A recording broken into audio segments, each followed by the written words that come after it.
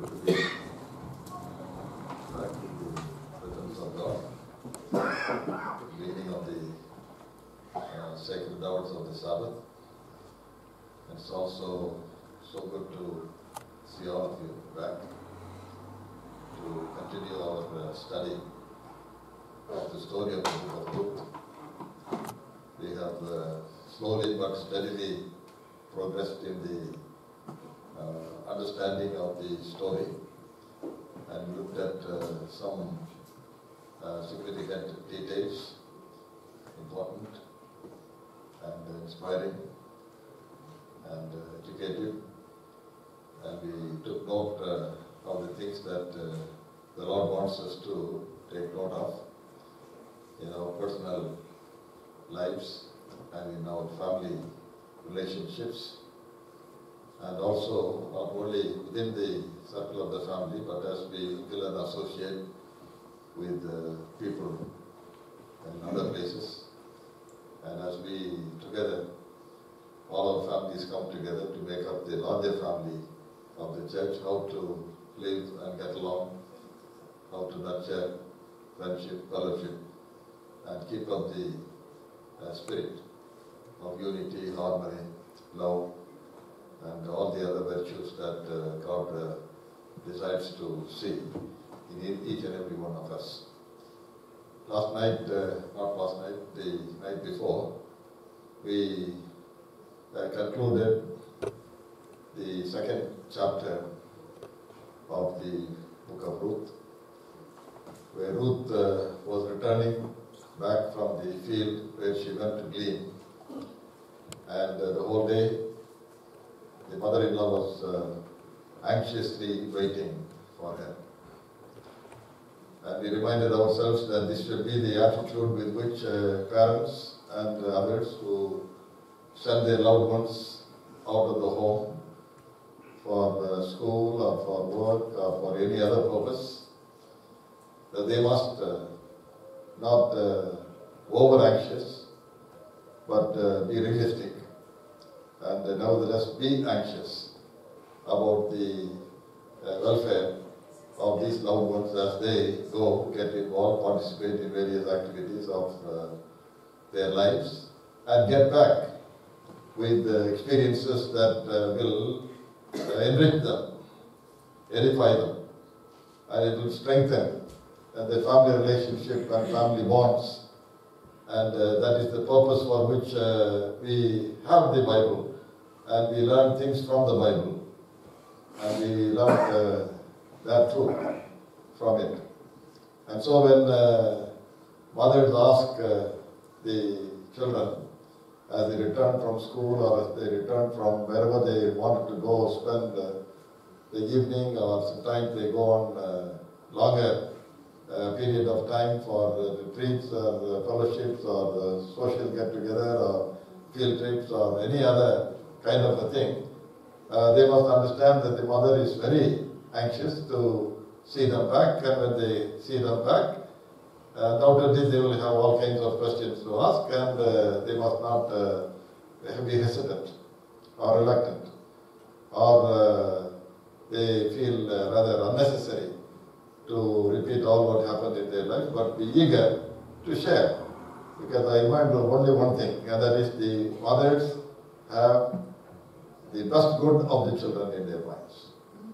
And so if they are asking any questions which may appear to be unnecessary, and even then, they have no other agenda in mind except their best good in their mind. And therefore, with that attitude, with that understanding, God's children should be able to relate to what are within the circle of the family, and then everything is going to be very peaceful. Now tonight, as we embark on this journey further, I just want to give one little piece of information about families. I have been giving one little piece of information about families. We talked about family that prays together, stays together, and I gave 7 important reasons why families should pray together, worship together. And then on Wednesday night, when we came together, we enumerated 7 wonderful blessings that God has in store for those who practice praying together, worshipping together as families. And I mentioned 7 of them, and we took note of that.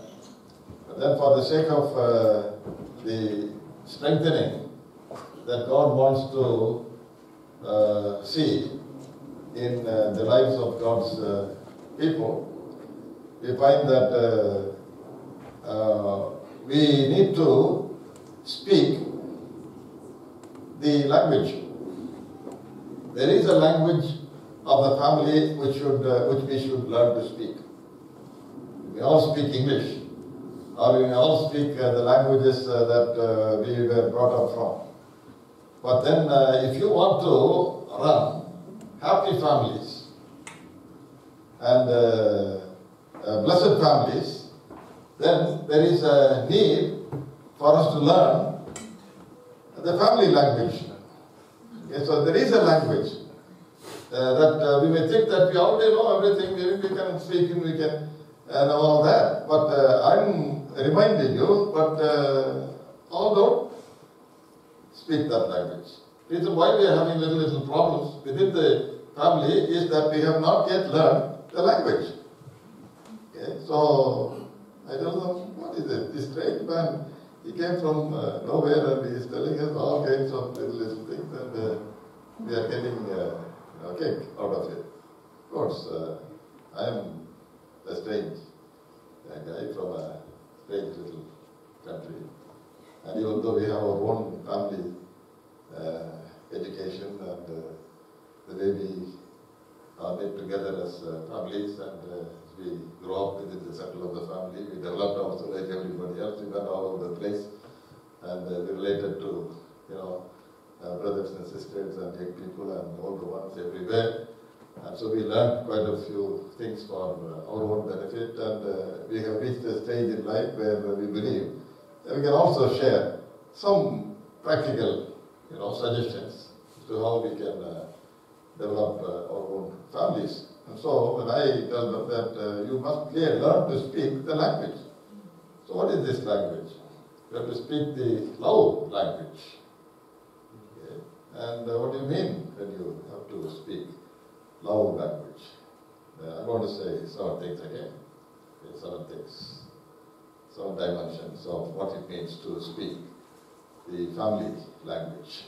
Okay, some of them are very applicable.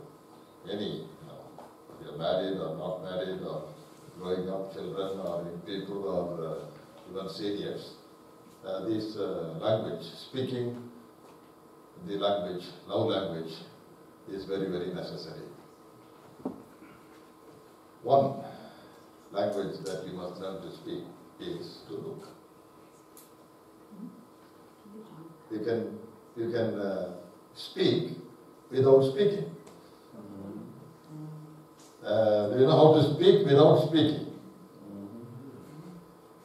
And people everywhere know something about me, and they also in my farewell meetings or any other meetings, and now that I am a little bit experienced and they want to relate back to things that they have learned from me, etc., they try to tell me I speak with my eyes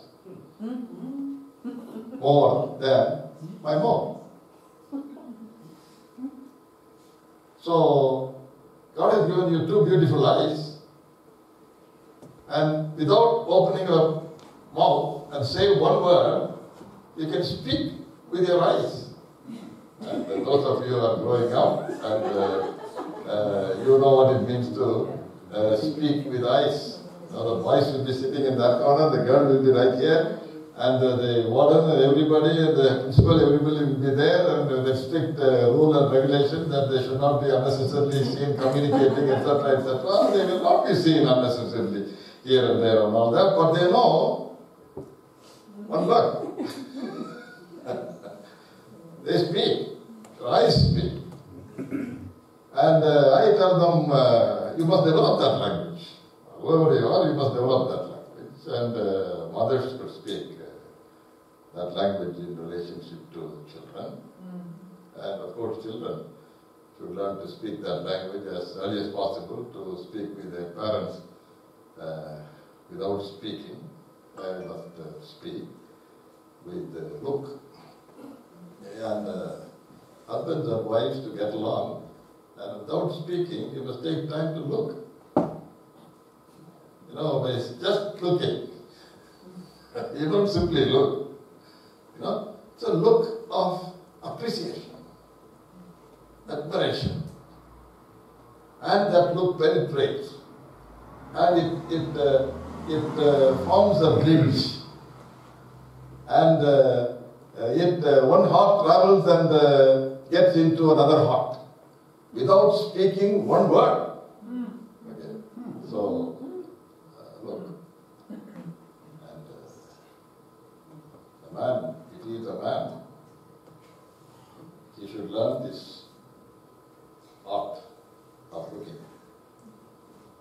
The reason why some women, and I'm talking women in general, and then I can particularize it and say wives in particular, they complain about men. Not a great big issues that get into the relationship difficulties between husbands and wives and between families. And I have listened very carefully. Sometimes I smile within me myself because I cannot be smiling when I am having counseling or seriously listening to couples telling their gripes and grumblings. But I can tell you now, Pastor, he bought me that dress. I wore it. I wore it. And evening, when I took it off, he didn't know that I was wearing it. He didn't have the eyes to see, leave alone admire, appreciate, and say how beautiful she looks in that dress, etc., etc. He doesn't have to speak, just one quick look. Top to bottom. Why not? So,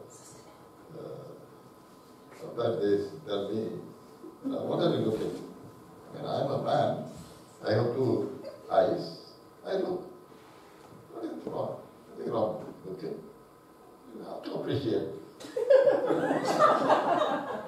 A man has to appreciate a woman.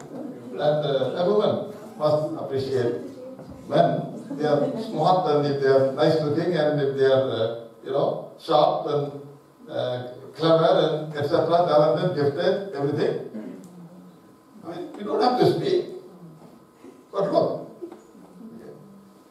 So, I think I've started. You'll be king. I have at least started you on this basic language that you must all start learning. And some of you may be already experts. So I may have to come and learn. Or you may have to tell me what it means to look. Second is words. God has given you two eyes and given you mouth. And you speak. Yeah. What you speak, how nicely you speak. Just not just words. All of us can use words. All of us can speak. But some people can speak. You are immediately attached, fascinated. And they say the chemistry starts working. When so-and-so speaks. So why can't we learn that language? What's wrong? Yeah.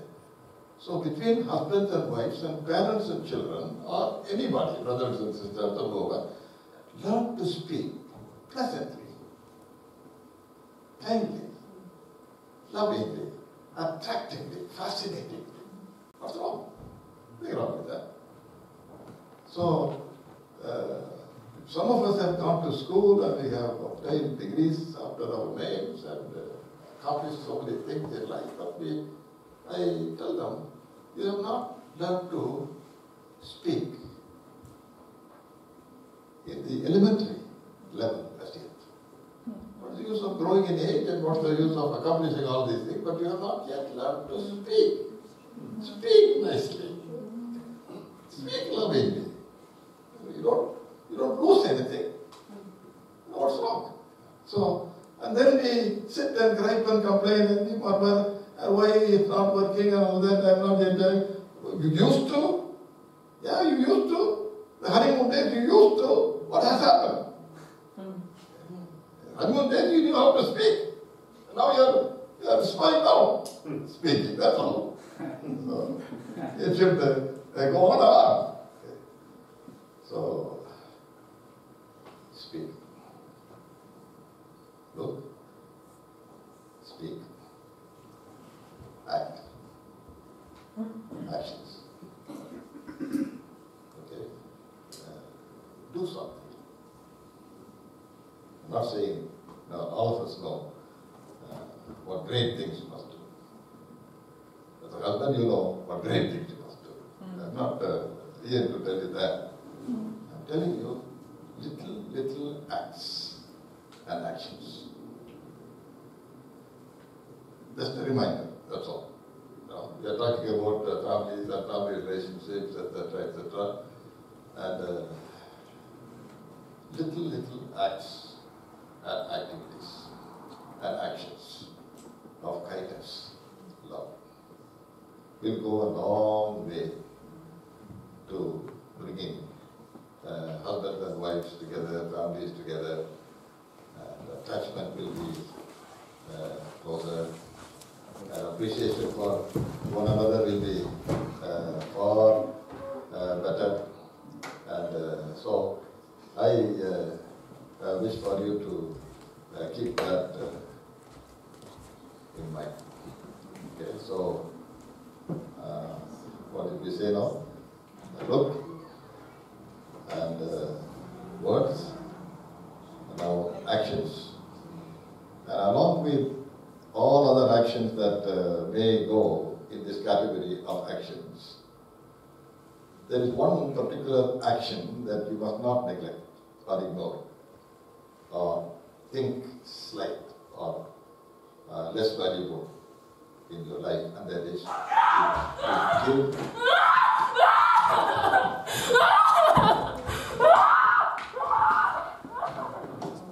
to give gifts. Okay. We're just going to have a small prayer of Father. We thank you for life.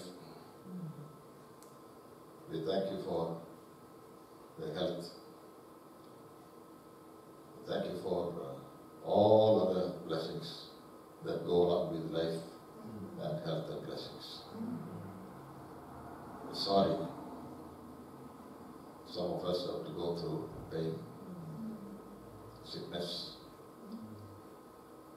and emotional and social and all kinds of ailments and difficulties. We're sorry for that. We pray that you will place your hand of blessing upon this lovely sister who came in. We're delighted as she came and sat, but we don't know what's bothering her. Whatever it is, in the name of Jesus, I pray. While we unite our hearts together in prayer, we pray that you will perform a miracle in that person's life. That there will be a turnaround, miraculous turnaround. That she will trace back, and if possible, if it is your plan and purpose, that you will bring her back to give a testimony that the Lord has helped me, blessed me, changed my life, and made me well. We thank you for hearing and answering our prayer. We pray this in Jesus' name. Amen. Right? So, in India we face so many times we face. Everywhere we face. Nothing we can do. Except to call upon the name of God. Okay. We love that person. And we pray that she will be like any one of us. Wherever she is. Whether she comes to church or not, we want her to be like any one of us. That's our vision, that's our prayer. Okay, I said look and words and actions and gifts. Okay. And then touch. Okay. So they say all of us are made up of certain distinctive characteristics. And the characteristics are mainly three. One is video. Now, most of us are video persons. And then there are others of us who are audio persons. And the third category of people are known as kinesthetic persons. In psychology, they give names, but without knowing that names, we know that's what we are. Okay? Some of us may have two, or may have elements of three, but we are always high on one thing. Okay? What do you mean by this? I will quickly explain it. Video. The eyes learn better than anything else. Don't have to even speak on them. You just put some pictures or just take them for a little trip or whatever. They learn more than in a classroom setting or in a teaching setting. You know, preach. They don't like it. I didn't get it. Just a video. And others are there who don't like book, video, pictures. They want words. Speak. We see some people who can speak. Speak. They don't speak. They don't hear. No, it's not good. Switch it off. Then the third category of people who are known as kinesthetic. And those people are not high on video, not high on audio, but all that you need to do is, my child, you are so wonderful. You know, that student, that little girl or boy comes back, you know, I like that teacher very much, mommy. Why do you like that teacher? All that she does is, how are you? Are you good? Thank you very much, etc. Just a feel, just a touch. And not only works like a magic between husbands and wives, it works in every other areas of life. And therefore I like to include that all of us should learn that language, that dimension of that language. So that brings us to how many? 5 is it? Look, words, actions, gifts, and touch. And then for family, for husband and wife, we say kiss. The next language must, that comes naturally. So you don't have to struggle. But sometimes as you go on, some husbands forget that language. Okay, so it can become a stress in marriage life. So what happened? You used to, every time you turn this side, that side, you used to speak this language, but now it's less than less. How is it less than less? It cannot be less than less. It should be more and more. So that's one language, please remember. And it's already for parents, same thing, both brothers and sisters or whatever, friendship. And then we are taking it to the new dimension of getting, in love and getting marriage and husband and wife. That's a different kind of touch, a different kind of kiss. And then finally it climaxes in intimacy. Okay? So there is no joy and there is no fulfillment when you are able to speak all these other dimensions of the language, but still not able to satisfy and find satisfaction in what is known as speaking intimacy. Okay, so the specialized arts, I would say, in life. What? Life, God has given us this wonderful gift of life and gift of families and gift of marriage and a relationship and everything else. You must specialize on it. So, specialize on it. Let both of you know, as husbands, let all the family members know. When it comes to our family, we have learned to speak the language. And we speak the language. And therefore, we get along fine. We are a wonderful bunch of people. Okay?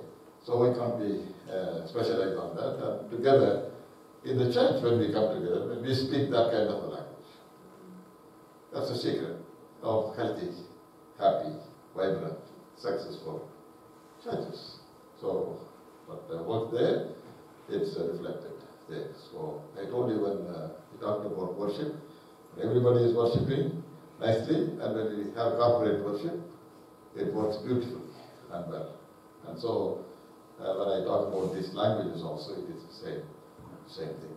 So I thought I will just give you this extra. I have not given this you friends here in Grace Church have somehow stimulated me to come up with some extra for all of us to think about. 7 languages. Some experts talk about 5 languages. So coming from my background, I added 2 more. Why don't we make it 7? Okay. So if you want to make it 8 also, you find another new one, include it. There's nothing wrong with it. So as long as you learn to speak the language. Okay, so Naomi asked questions like this, and Ruth shared whatever happened throughout the day, and how she went into the tent, and how Boaz talked to her nicely, and at the end of the day, how he put additional grain in the bag and sent me back. In fact, he walked with me for a little bit, even though he's a big man, etc., etc., and she was listening carefully. And so at the end of it, she said, I know, my daughters, I know. Now you can rest in peace. You can leave everything in my hands. It's going fine. I don't think it's going to work out very fine. They tell me one thing, that if those who are watching the game know better the game than the ones who are playing it. You know that? Yeah. Sometimes when they fail to kick the goal, all those who are watching it, he should have kicked it, like this. Yes. So, likewise, Ruth and Boaz, something is developing. And who is able to see that better? Somebody is watching from outside. Naomi is able to understand it better. And he says, now I know, beautiful, wonderful. You leave it to me, everything is going to be working out fine. And then she says in chapter 3, verse 1, when Naomi, her mother-in-law, said to her, my daughter, shall I not seek security for you, that it may be well with you? And then we stop. And I take that and put it on the shoulders of mothers and fathers and parents when it comes to your responsibility to seek to the security, which means simply happiness, which means simply welfare, which means simply future, and everything you want your daughter to be, son to be, your children to be. Shall I not seek? Your primary responsibility, your primary focus among everything else that you will do in life, your primary responsibility is to seek the security, welfare, happiness, the progress, the success of your own children. So, if we have studied many things from the study of the book of Ruth, and here is one important thing that we must include in our understanding of the message, and also for practical application of it. Must not ignore this aspect of it, because every father, every mother, together as husband and wife, must have a plan, must have a goal, must have an objective, must have a strategy. You know, how all I need to explain this. All need to be integrated, so that together we will be able to accomplish the goals and the objectives of the family. So she decided to plan. And she planned in 2-3 different ways. One is she wanted to know everything that is happening in relationship to Boaz. This boy somehow cast his eyes on my daughter. And so I'm not going to ignore him. I'm not going to yet decide yet. But still, I cannot ignore, because they both have decided somehow to be in love, and something is going to develop. It is developing. I cannot simply stop it or kick it, and some people get worried and concerned, all of a sudden they jump and get angry and upset and all that, and spoil the whole game. You're not supposed to spoil the whole game. You must plan. And if it's not going to work, it's not going to work. If it should not work, you know. You may spoil it. By spoiling it, you are not going to help it. And therefore, you have to be very careful. And so, she's getting some information about Boaz. And he also already knows that he's related and everything else. And, what are some of the steps that can be taken. And cautiously taken, vigorously taken, and boldly taken, because of attachment to relationship. There are some things I can easily work it out, because after all, he is our kinsman redeemer. Okay.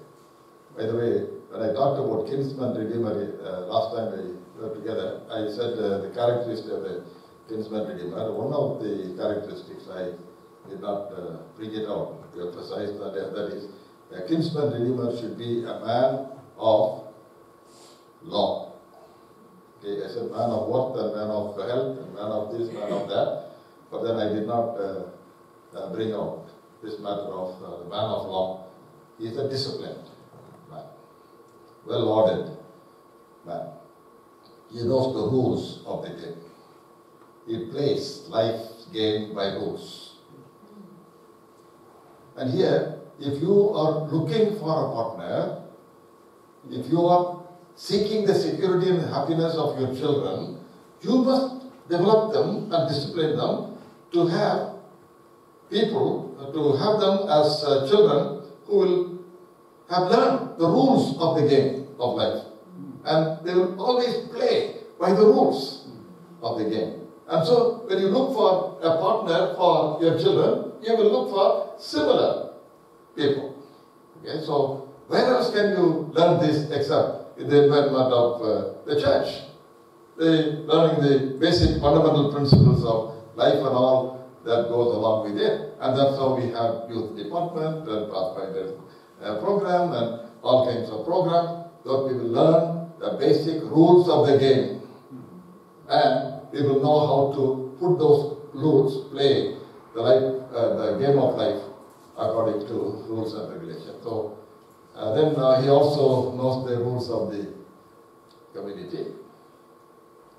And so he wants to be a representative person in the community. He keeps law and order. He doesn't trespass. He doesn't become an incorrigible defaulter.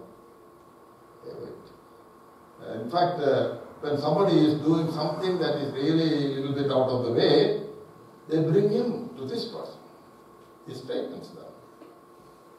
To that extent, he is a dignitary, kinsman, very dignitary, because you can look up to him. They look up to him. He is a man who believes in order, discipline, rules, regulations. Okay, so that's something that I thought I'll mention. So she learned, gathered some details about, I think one of the things that he learned was that the harvest season is going to be over, and the threshing of the grain, everything else was gathered, and now the final day will come when they have to distribute the wages and everything else, and they will have to take the grain back to the place where they have the storage, or garner they call it. And so that's what is going to happen as far as Boaz is concerned. And now she is going to plan for the future and the welfare of Ruth, and she is going to let her plan her life so that she can go have a chance to meet him. Okay, so some people who read the 3rd chapter of the book of Ruth, they have dirty minds, and they think that something fishy was going on in the threshing floor, and etc., etc. What is this kind of silly stories are there in the book of Ruth and the Bible and all that, and that's why I don't like to read the Bible. And so I tell them, no, you must not have that kind of dirty eyes, dirty mind.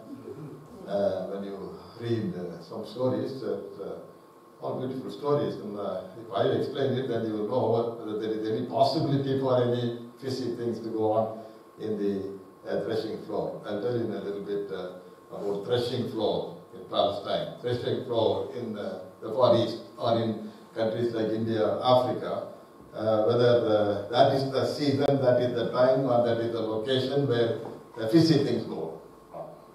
Okay. So, leave that aside. So she wants to go meet him that climatic final day. Some people may be there, and she wants to make arrangements. Boaz is going to be there, and he's going to spend long hours settling matters. In fact, it will go into the late hours, and therefore he's more likely to retire for the night right there. And that's what usually happens. And being a senior and experienced lady, she knew about the context, and so she was understandably planning. And so she says, this is the day you must somehow go and meet him and make the initiative, take the initiative. So how is she going to go? And there are 4 or 5 things that I want you to follow with me. And 4 or 5 things that all women must know but careful. All believers who come to the Lord Jesus Christ, what are the blessings that they receive? All those things are there. So it's not just mere spiritual blessings that the Bible is talking about. It's wonderful steps, wonderful things that must be very carefully and enthusiastically practiced by women, so that when they go to meet, it will be a wonderful experience over there. Okay? And now what's happening there? She tells her wife, therefore, you're going to have a very important incident in your life. Event. Unforgettable event. Okay? And you're going to meet Boaz. How do you go? Not without taking a bath. So he says, wash yourself. One of the basic steps that any wives must remember to take in order to have wonderful experience when you come together.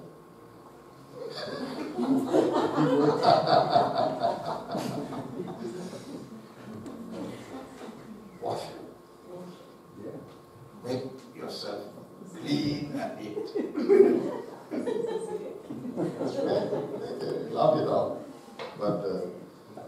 that's practical. Keep yourself clean. And not just keep yourself clean. The next step, it is anoint yourself. Go shopping. Get the, whatever it is. I don't know the name. I don't know. As I told you, I come from very. But you don't have to teach a growing young girl how to find the best perfume. Best method of anointing. When she's coming a mile away, we know that she's coming. And sometimes you wonder why he's not really appreciating me.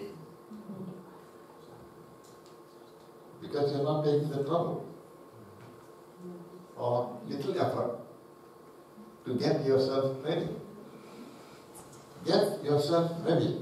Just because I'm saying this about women, it doesn't mean that men can be dirty and all kinds of things. No, what is said for the woman, it's very important and very necessary, but doesn't mean that it is not equally necessary as far as the men folk are concerned. We need to give attention. In my little counseling or settling dispute and all that, if you are looking like this, man, how she will be with you all the time? You have to shape up a little bit. Yes. You have to. You cannot be looking like, as though you have been involved in some kind of a flood or something. And you expect that girl to come close to you and give you a hug and this and that and all. No. How can you do that? It's not possible. So,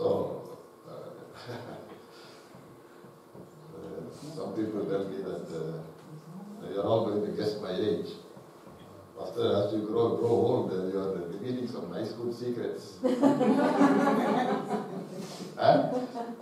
So, wash yourself, anoint yourself, put on your best. A girl, to be a girl, you must know how to attractively dress. Keep that hair and keep that glass and dress well. I get it.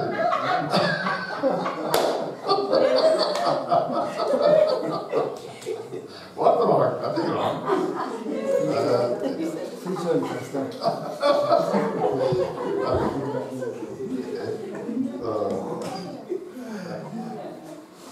You have a grand big function, couples, senior couples, 25 years, 30 years, married, all come together and they ask a question, what was the initial thing that you liked about that girl? Wonderful revealing.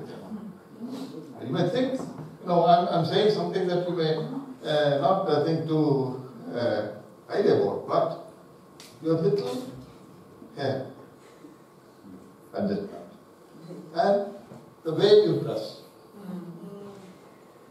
Every single thing is important and is necessary for life, happiness in life. So make it not just because you want to look nice and you want all that. That is a worldly kind of approach. Not that thing. I'm not want to recommend the Gandhi and like Jezebel or something like that. You don't want to look like Jezebel. You want to look like youth. You want to look like youth. Okay, beautiful book. So, you know how to take care of that. You anoint yourself and put on your best. Then go meet the man. Not he will tell you. You will come to know what's going on. You go. Don't have to worry about anything else. Nothing. He will tell you. So that you get baptized, and you get anointed by the Holy Spirit, and you are clothed by the righteousness of Christ, and you go at the feet of Jesus, learn to walk in the ways of the Lord, spiritual. It asked me to talk about spiritual steps in the journey of your spiritual life. Down there. At the same time, we are looking at it from the point of view of family relationship, because Ruth was a young girl and he was falling in love with, a man was falling in love with her, and she was becoming interested in that, and the mother-in-law was coaching. Must have some coaches. Yeah, some coaches. And who is the pastor? I was reading yesterday. The pastor is about, I wrote down, about 26. I left a lot of space because I may come to know a few more things what a pastor should be. And one of the things, he is a coach. He said to me, maybe I was a coach, I didn't know by that name. So I need to be a coach. A mother has to be a coach. So, here look at Naomi. She was a coach. She said, should I not be interested in this? Of course, you should be interested. Dead interested. Honestly interested. Every senior person, whoever it is. Even if you are coming in contact with the neighbor's little girl or boy, must be a coach. Every member of the church believing in the Lord Jesus must be a coach. Not only direct and coach them to follow in the footsteps of the Lord Jesus Christ, but we will ultimately help them to walk in the ways of the Lord if you are a coach for life. Okay, so, we're talking about witnessing ministry and how to go about winning precious souls for Jesus, etc., etc. These are the little things, I think. Will go a long way too. My time is gone. So, he will tell you. And now we go to the threshing floor. What is the threshing floor? Who is in the threshing floor? Is there any way that something wrong was going on in the threshing floor? And why this mother-in-law recommended that this girl should go to the threshing floor? First of all, I want you to remember two things. One about the man, the other one about the girl. The whole town knows who Boaz was. I told you who is the kinsman redeemer. I gave you the virtues and characteristics. If this is the kind of a person who is, you can leave anybody with him any time of the day or night. Don't have to worry one bit about it. Yeah. And this side, have you learned anything about the reputation and the characteristics of Ruth and the talk of the town about her?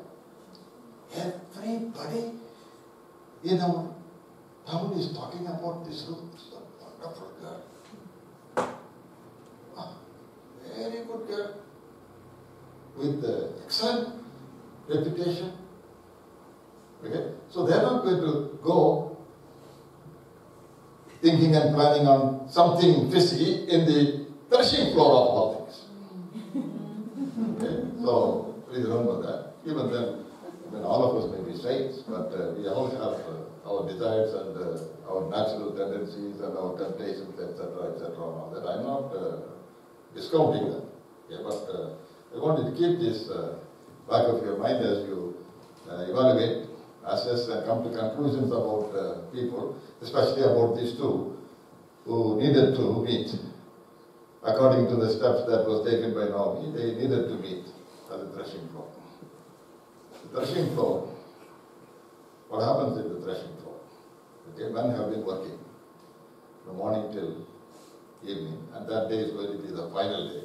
They have to gather the thing and make sure that the Midianites are not going to come and carry them away. They have to protect it, etc., etc. They worked, and the sun had set, getting dark. Now they cannot be leaving this and going home, and so they decided to protect the thing, and they will pile it up in the center and put some hay to protect it, and also wall of protection. with the hay, of course. And then now they are tired and weary. And it's not the England's climate, it seems to be hot and suddenly it rains and it cools and all that. I don't feel it. But you go to certain parts of the world and you slog and work from morning till evening and late into the night, you don't feel like doing anything. Okay? You are sticky. And you can't go to a shower or anything like that. You can't go to a river or something to take a plunge and take a bath and clean and all that kind of a thing. But all that is there is maybe a bucket of water or something. You just splash it all over and you wipe it to neutralize whatever the thing that has happened during the course of the day. And then the next thing that you want to do is to grab something to eat. Because you're tired. You're not thinking about what I'm going to do and all that. That night, no. You're tired. Dead tired. And you just want. So, as you're eating, one hard-working man with whom I was talking, Pastor, when I work, I work. I can talk to you. At the end of the day, I want me to tell you, I am tired means tired. I come home, I'm ready to grab something to eat. And Pastor, sometimes in the course of eating that food, I've gone to sleep.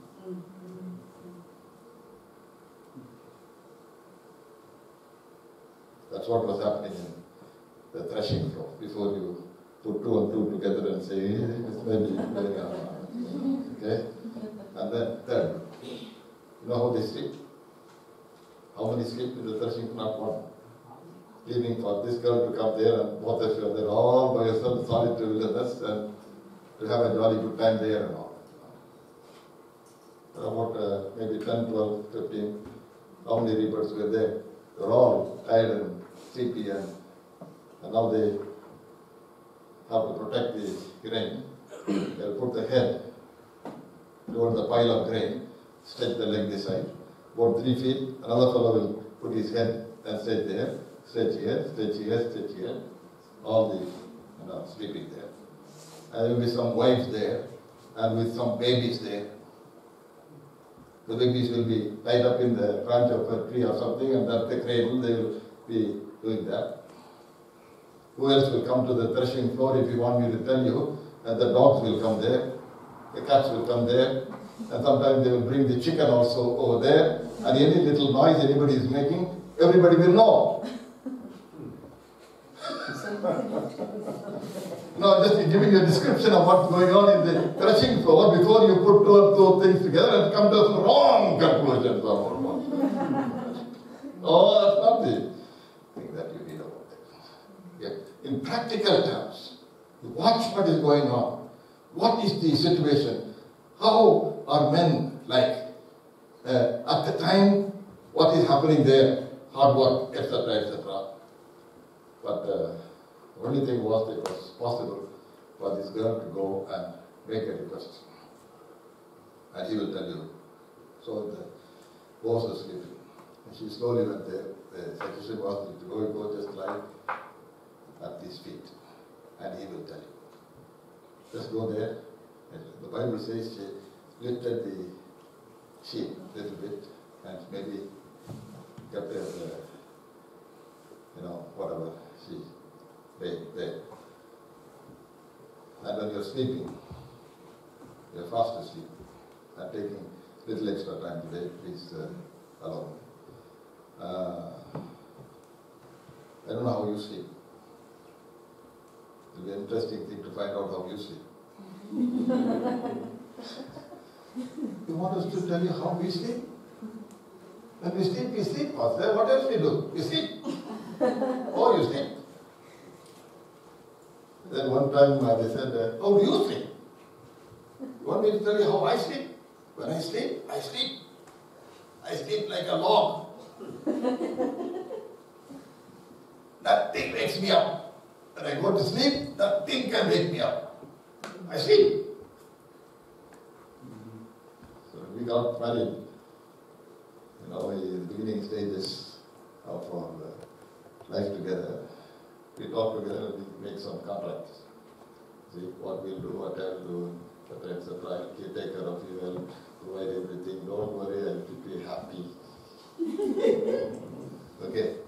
But then there are one or two things that you must remember to help me out, because and what is that one or two things? When I sleep like a log. So if something happens to the house and there is some strange noise or anything that happens in the night, please, my girl, it will be your responsibility. Don't expect me to go, who that thief that is breaking the door and that thing that you are. Because when I sleep, don't disturb. Okay. When I sleep. That kind of a setting. Suppose it's like, I don't want to compare British weather, but in some parts like that, they sleep. When they sleep, they don't need anything to put over them. But about 1 o'clock, 2 o'clock, the air becomes a little bit chilly. And then you need something to put over it. It's the same thing when you are sleeping in your own bed. And when you go to sleep, it's a little bit hot and warm, and so you don't need really everything, but you keep the thing ready, handy. But then when it's getting a little bit chilly, you know that it's getting chilly and you need a sheet to go over you. How do you approach that sheet? What is your practice? Your practice. I can tell you what I don't do, so that you will know what I do. What I don't do is, I don't say I'm feeling a little cold, I need a sheet to go over me, so I'm going to get up, I'm going to sit up, I'm going to go switch it on, and then I'm going to take that folded sheet, and I'm going to do like this, and then make sure that I'm going to have like this, and then switch off the lights, and then I go back to sleep. Who will do that? What do you do? What do you do? You don't even use your hand, because it's tight, too tight. You know how you sleep. When you sleep, you sleep. You know how I look for my sheep?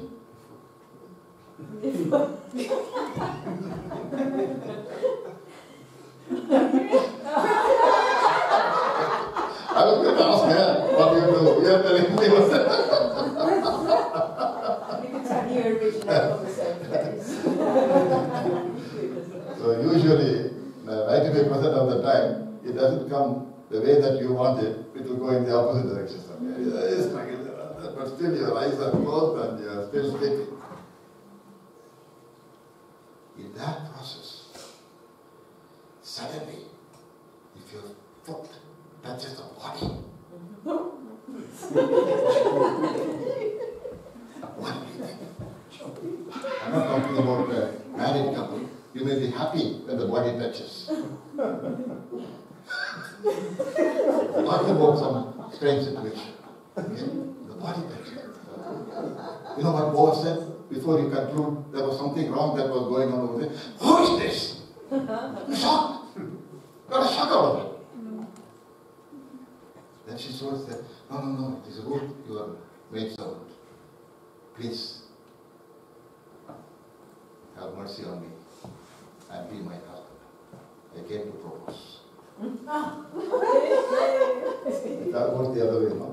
Boys proposed, then the girl said, I have the right to ask you to get me married.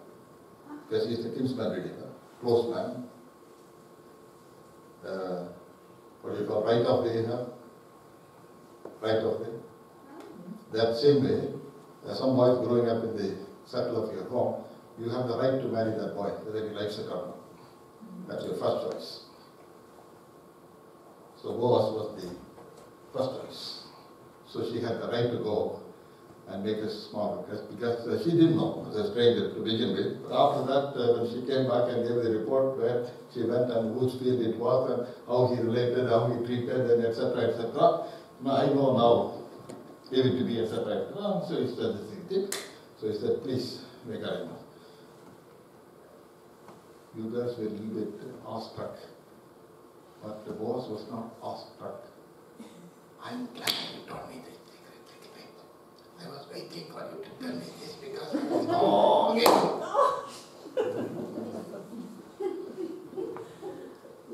What? This is not the way. Why did you come here now? You could have told me when you came and sat there and ate your food and all that. Why did you come like this? Anyway, I'm glad you came.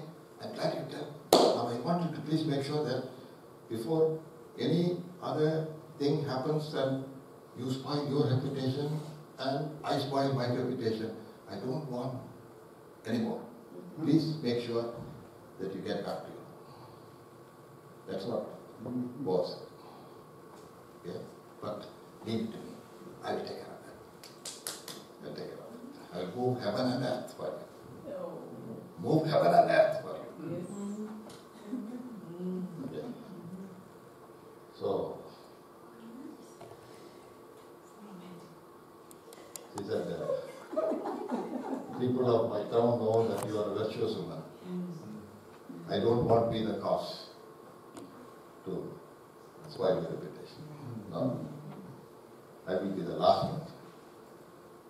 Even though it is dark, even though we are alone, even though nobody is going to tell me I'm a boss, etc., etc. No. Oh, that's not. You go back. I love you so much, and I'm glad you informed me about your interest. I will take care of it. You go away. Then the night after, as early as possible, while it is dark, he sent the girl back, and not simply empty-handed. She put a bag of grain in him, bribe.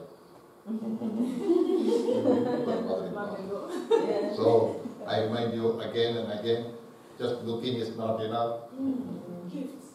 Speaking is not enough. Words are not enough. Gifts are necessary. Gifts are necessary.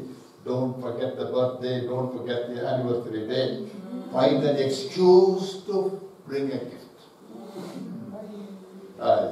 Pastor, he forget. I'm a culprit. The only complaint my wife can have about me. He bought me flowers. Yeah, not from bad, everything else is all right. But sometimes when he wakes up in the morning, he doesn't remember my birthday. He remembers Bible text. Awful thing. Don't ever make that mistake. But not just greet happy birthday in the morning, but have something ready. She will love you for it. She will go out of the way to make some curry and rice ready for you.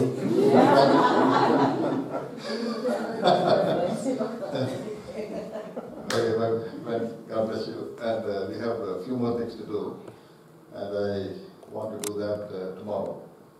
Okay? And just we'll talk about it tomorrow. And tomorrow afternoon, I still would like to stick to this plan because we are going slowly.